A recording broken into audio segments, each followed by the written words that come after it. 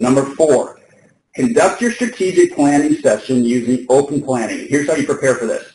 You need to identify the key stakeholders up front. Who needs to attend your strategic planning session? Well, everybody who's a key stakeholder. In other words, you don't want to get 2 months into it and realize that you didn't bring in somebody from marketing that would have brought in a great perspective on your strategic campaigns. You don't want to get 2 months into it and realize you didn't bring in legal and get their perspective on it either. So identify those key stakeholders now so that you got everybody at the table that needs to be built and get the buy-in for that strategic plan. Next up, bring 3 echelons of rank. Here's what that means. You want to bring in your generals, or in your world, the people that are leaders of the organization, leaders of your team. But you also want to bring in your middle managers, and you want to bring in those people who are closest to the problem. The generals are going to have the most holistic view. They're going to understand the market the best. Hopefully your team leaders have a more strategic perspective already. But it's going to be up to the middle managers to really embrace the plan that you're creating and to disseminate and communicate that plan.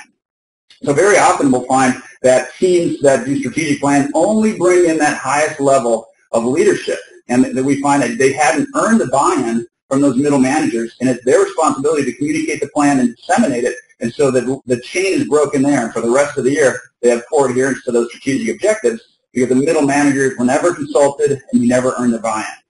And then finally, you want to bring somebody in from the front lines because, again, they're going to give you that perspective you'd never otherwise have.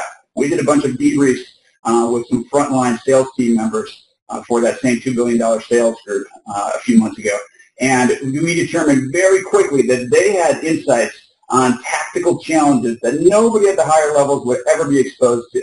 And by listening to those team members and bringing them in the planning stage, we're able to adapt and react and, more importantly, mitigate those threats during execution. This is a big one. You need to conduct the planning session in person, and you need to plan for 2 days minimum.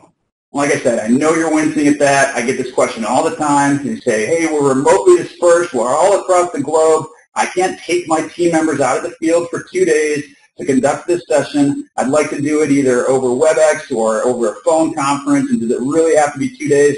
Yes to both.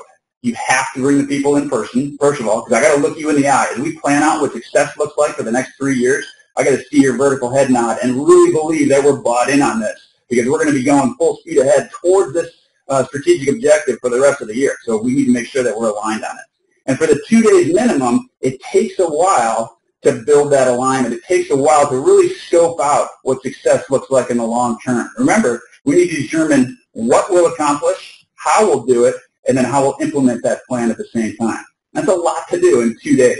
So plan on bringing your people in for 2 days, and that upfront work that you're going to do now will pay enormous dividends in 2017 and beyond.